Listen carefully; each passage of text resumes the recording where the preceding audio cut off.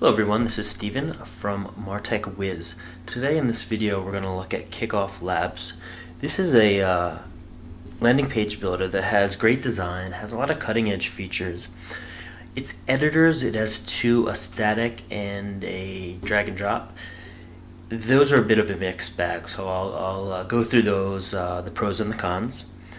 Overall, it's a very solid offering though. It was ranked 5th best landing tool through our tests.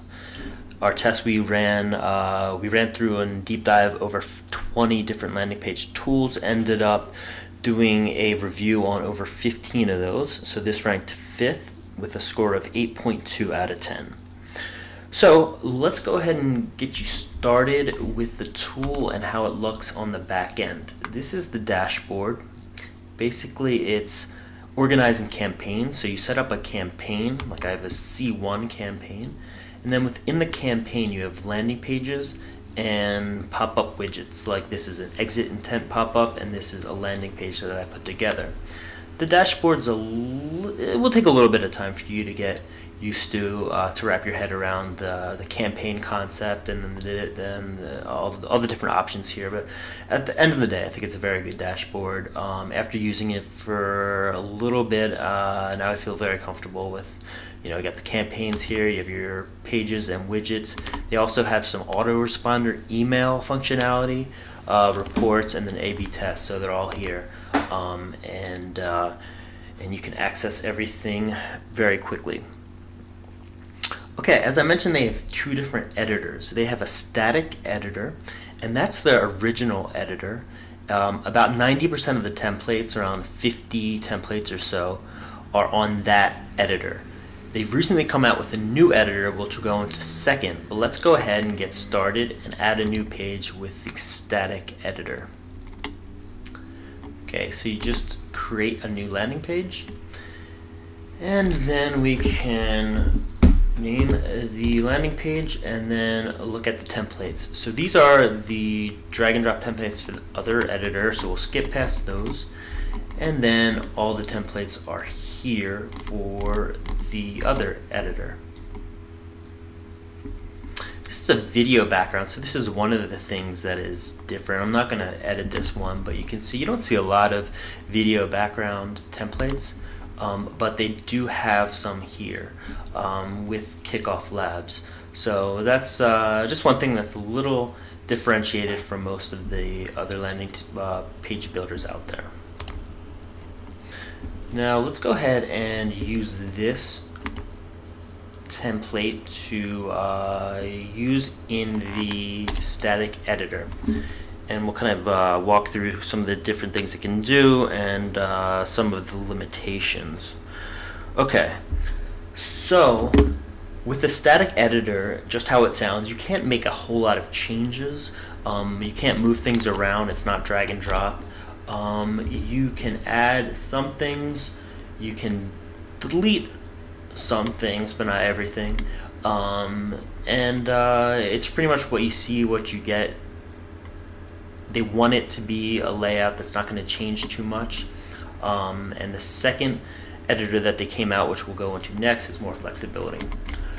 But that being said, this as a static editor has a good amount of options compared to other static editors. So let's just go through a couple things it can do.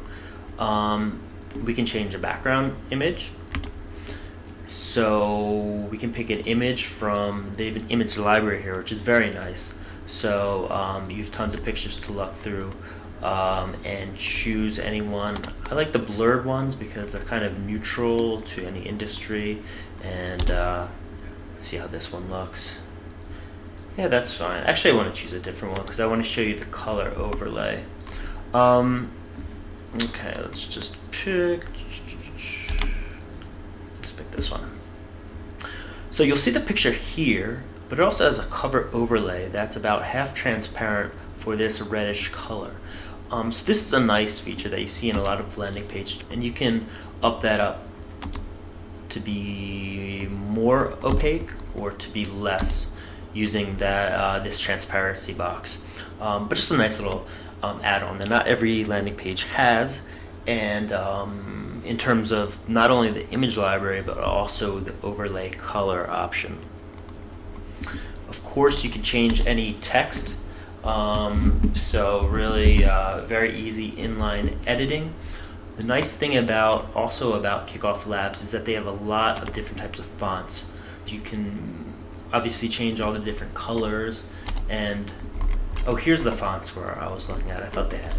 So here's the different fonts you can add, and you have headline fonts and body fonts. So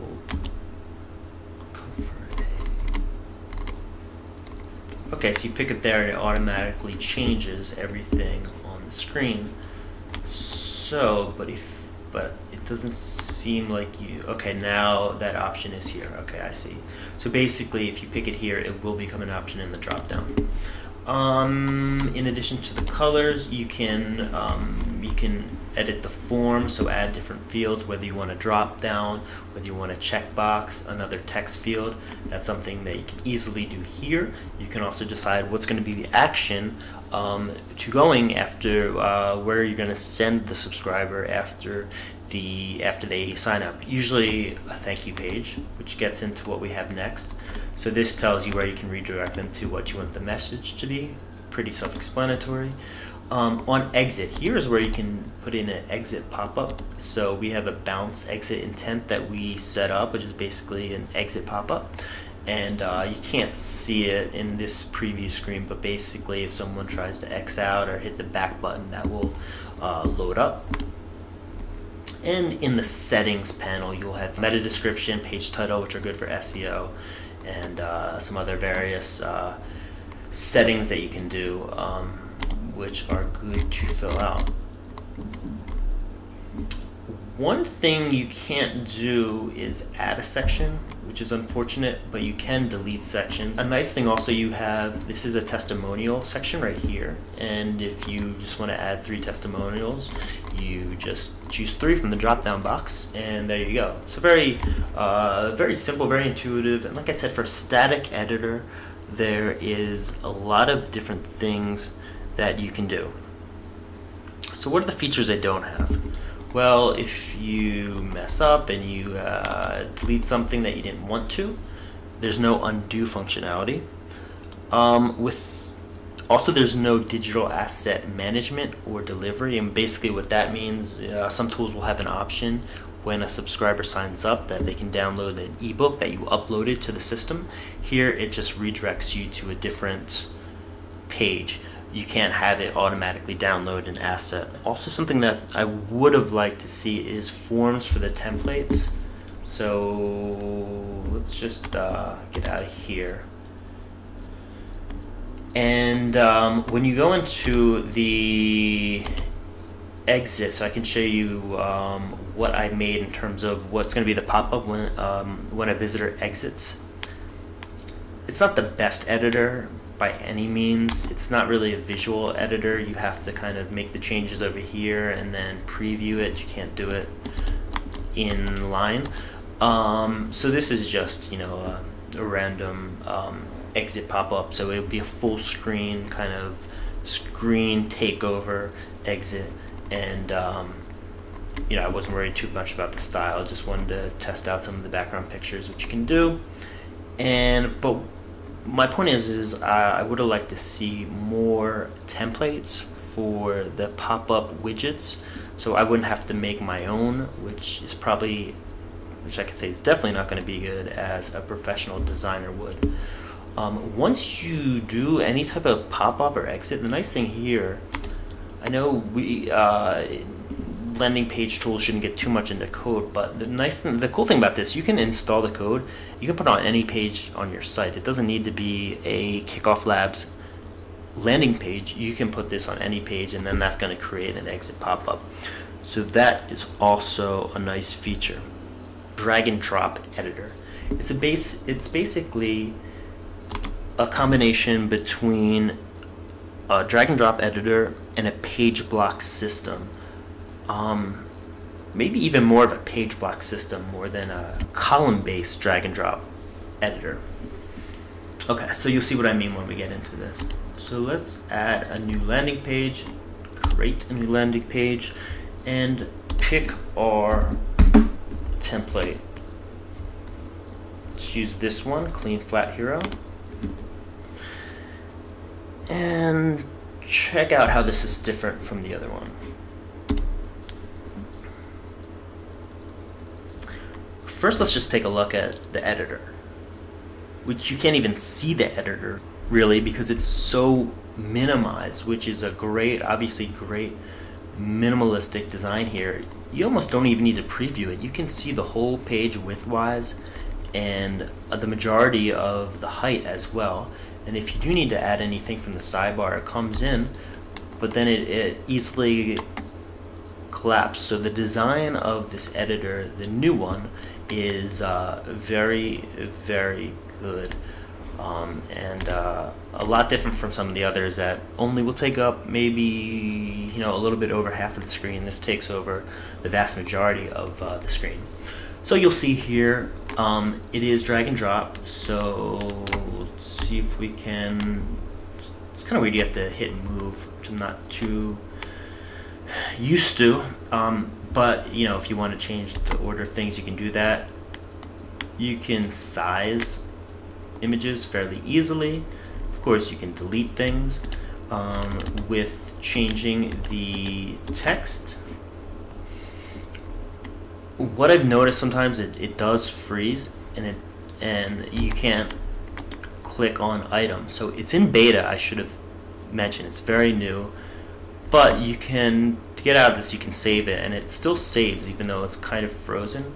And then if you reload it, it should work. So hopefully they'll get that kink worked out so it's not an issue going forward, and now you can go ahead and edit things. So you can edit text, of course. You can edit the background image, similar to the others. Images, buttons, pretty self-explanatory here. One of the nice things though that's different about the drag and drop editor, the new one, is that it has an icon library. So I love icon libraries because obviously you wouldn't change it for the social media, but so many times you'll have a page section which has icons in it and you want to change it. And they look good, they're a very lightweight design element to put into your page, and very common. Okay, so that was a drag and drop part, but you can also see here that they have page blocks as well. And these are sections that you can add directly in. So anything from like a headline, a picture element with 3 or so pictures, and you probably wouldn't want to put it there, but the point is you can just add it in right onto the page. In addition to that, you have some different forms, not as many as I would like to see, but you can go ahead and put those in. Countdown timer is always a nice feature to have for a landing page tool. So they have a lot of different features. We don't need to go through them all. They're pretty standard in terms of video, testimonials, text, forms, things of that matter. So a lot of good options here. In terms of the design, again, you're going to have tons of Google fonts here that you can pick. So you can pick your favorite fonts if you have one from Google, different colors. You can pick here that bounce exit intent if we want to have exit pop up, the metadata for SEO, and some of those other different features. Your thank you page here, and then you also have a nice little help widget where if you want to look at what kind of articles they have in their knowledge base, you can do a search here. You can't read the article. This is going to open up in another tab. But that is a nice help feature. Okay, so in addition to this, they also have A/B testing. So let's go ahead, and they also have mobile responsive pages, like most every landing page is going to have, but it's depending on how good they are. And let's check out how good this one is. Okay, so if you go to preview, you'll see here's our desktop version, and of course you can hit the mobile button to see it in mobile, and it's perfectly responsive. Even some of these funky different things that I put in there in odd places are going to be laid out perfectly. So they did a really good job in terms of making everything responsive without having the user do any extra work. So back to the dashboard, some of the publishing options here. You can publish as a Facebook tab. They have a WordPress plugin, so you can do that option. Note that both of those are premium options though, so you can't get that on the basic plan. You can download the page if you want to manually upload it. And you have a lot of reporting too. So some of the best reports that I've seen in landing page tools are the ones here in Kickoff Labs.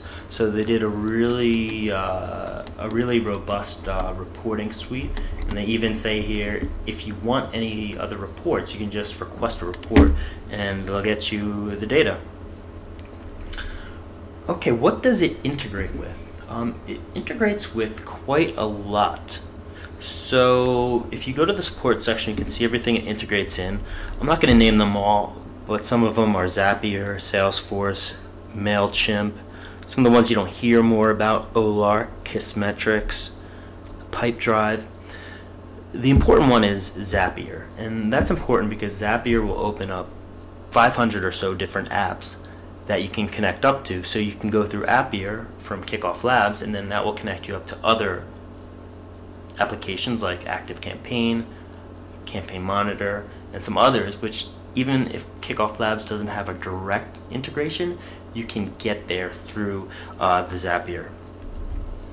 So you can publish also through a subdomain, as you can with most tools, or send it to your custom domain. If you do the subdomain, that's going to be a Kickoff Labs domain, so it will have that in the title. So if you don't want that, you'll put it on your custom domain. Okay, so it's not a cheap tool. It's kind of maybe kind of slightly above average in terms of price. $39 per month for the starter plan. That you get an ample 10,000 unique visitors, but you don't get A/B testing, and you don't get magic contact data. Magic contact data basically fills in some extra details from social profiles for anyone who signs up to your email list using their email. If you pay annually, you're going to get a 31% discount, and the upfront costs then will be $324, which is equivalent to paying $27 a month. Premium is $69 per month with no commitment, 35,000 unique visitors, and a 30% discount. So the upfront cost there would be $576 that you need to pay right off the bat, which is essentially the equivalent to $48 per month. And then plans go up from there. Kickoff Labs, a very impressive tool, great features, great design, and really no major downsides. One of the unique features, they do have a viral campaign called a viral boost, and that's something where you can add a referral link to some of your subscribers, and basically if they share that to social media and other people subscribe through their link, it's almost like a pyramid scheme, but instead of money, it's of virality. So hopefully you can get, they say up to 35% more shares using the viral campaign. So that's one of the different things. They also have some contest functionality, which we didn't go into because it's kind of outside the realm of landing pages, but those are some features too. So again, overall it ranks 5th out of the more than 20 or so tools that we ranked. It scored an 8.2 out of 10. That was from 4 different factors. It got a 10 for design, 8 for usability, 8 for features, and then a 7 for price. Wanted to let you know that this is just one out of over 15 landing page tools that we reviewed out of the 20 that we looked at. Check out all the other tools that we reviewed. You can do that through this link, see which was number 1, and also download a free buying guide, which goes over the most important factors to consider when buying a landing page tool. So my name is Steven from MarTech Wiz again, and thank you for watching.